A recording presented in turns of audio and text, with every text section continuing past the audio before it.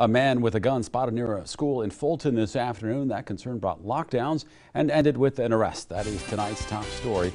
Police got the call around 12:45 about a man with a gun approaching Fulton Middle School. Authorities notified the school district. Administrators immediately put the middle school, high school, and elementary school on a hard lockdown. Police took someone into custody, though officers kept a presence at the schools until all of the students were gone for the day.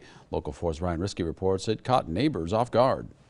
I was actually very shocked to hear that, because Fulton is a peaceful town, full of good citizens, and to hear of something like this is just out of the normal picture of Fulton. Very shocked. I mean, like anyone else, you wouldn't expect it here in a town like this. You hear about it in larger cities, but I guess it's not safe to say it can't happen here or it can't happen to us. The police acted very quickly and also received assistance from a few neighboring towns and counties to help get the situation under control. Residents I spoke with are very pleased with how the police force handled this situation, and that's nothing new. From my experience in this town, the police are great, really. I mean, to be able to apprehend someone so quickly and have the situation under control is impressive.